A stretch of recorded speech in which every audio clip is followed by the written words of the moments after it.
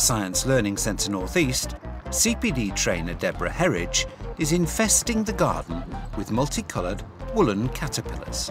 For her delegates, it's not an infestation, but an investigation. Part of her course, helping teachers learn to use the new APP criteria for science. Counting caterpillars is an investigation I use with younger children, and it takes them outdoors.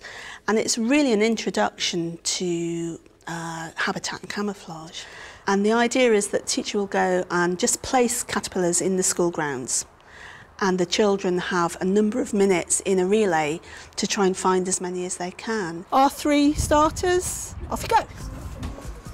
We've got very bright coloured ones, and we have more muted colours that would blend into the background.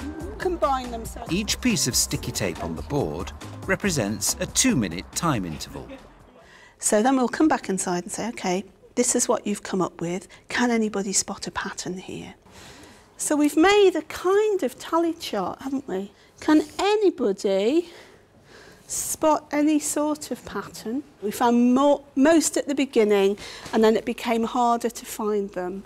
Is there another pattern? Bearing in mind, there are these colours, these dark green and dark brown colours that... We didn't see them until right at the end. If you were a caterpillar, which colour would you rather be? You'd rather be dark green, wouldn't you? So you wouldn't be seen. So there's a whole avenue you could go down of the biology content, looking at camouflage and adaptation. So there's that factual element to which colour caterpillar would you like to be, you know, and they might say, oh, we'd like to be the sparkly pink one. Well, you get eaten pretty quickly, so it might be better off. You might be better off to be, you know, one of the brown ones. The Counting Caterpillars investigation is just one of the exercises Deborah uses to help demonstrate to teachers that using APP in science is doable, and in fact, the structures could already be in place.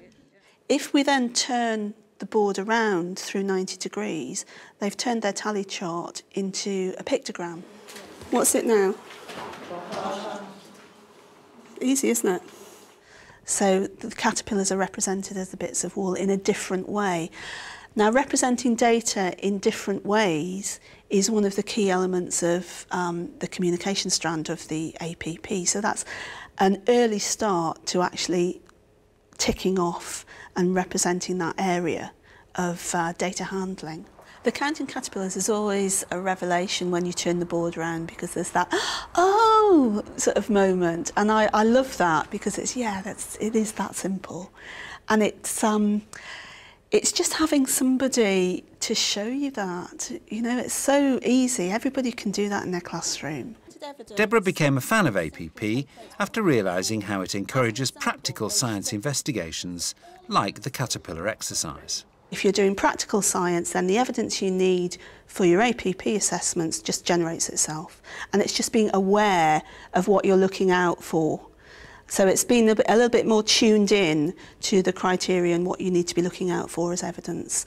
If you're a teacher who's not doing any practical work, then you're going to find it a little trickier, because the APP guidelines are based on practical science and enquiry. It was quite a good tool to introduce fair testing and measuring. How excited the children would be actually going outside and hands-on and digging and being able to find things, hopefully. So. This morning when I came, I was quite full of trepidation actually about APP, and now I feel quite reassured.